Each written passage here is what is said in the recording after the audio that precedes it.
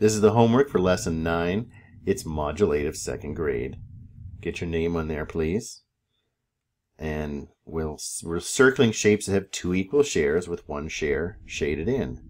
So these 2 parts look the same with one of them shaded. This shaded part is way smaller than the unshaded part, so that's not 2 equal shares. These look equal and these look equal. Shade 1/2 of the shapes that are split into 2 equal shares. One has been done for you. This one is not equal. These parts are not equal. This doesn't have 2 equal shares. It's got 3 equal shares. This one, E, does have 2 equal shares. So I'm going to shade in one of the halves. And then this rectangle for F also has 2 equal shares. So I'm going to shade in one of those. And this circle for G looks like it's split right in half.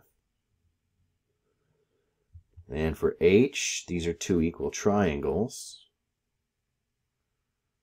So I'm going to shade one of those. And for I, these 2 parts are not equal to each other, so I'm not going to shade that one in. Partition the shapes to show halves and shade 1/2 of each. So now, same thing as on the first page, except now I'm drawing the line that makes halves, and then I'm shading.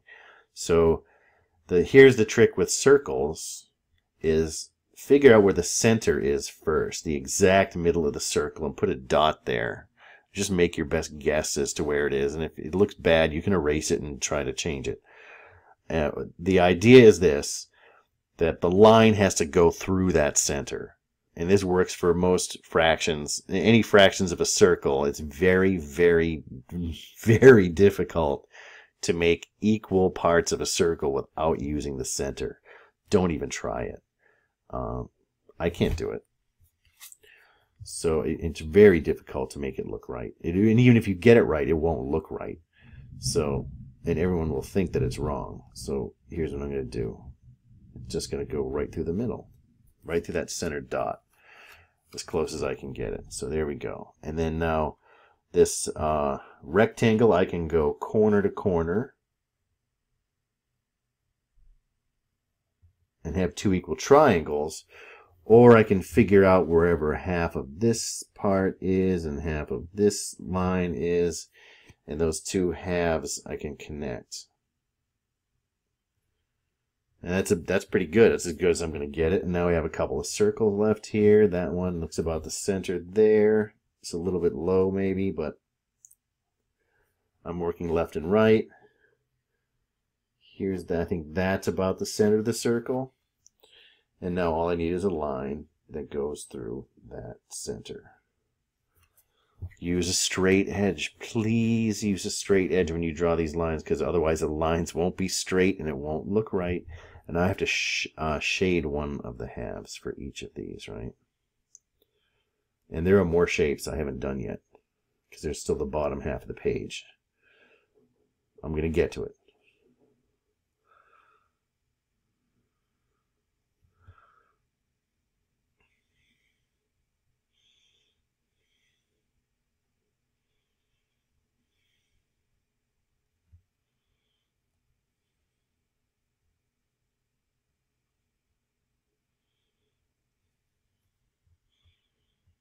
Right, and for these, you can go corner to corner.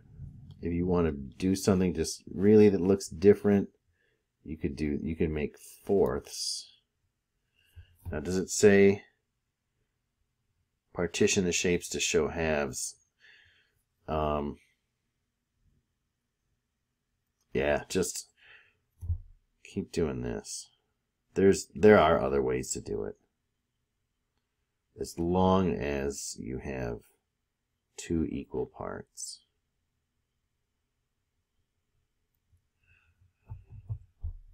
Let's see, that one.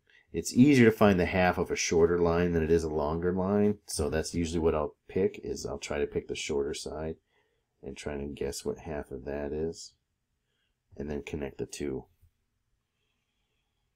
It's just a little bit easier. You don't have to do it that way.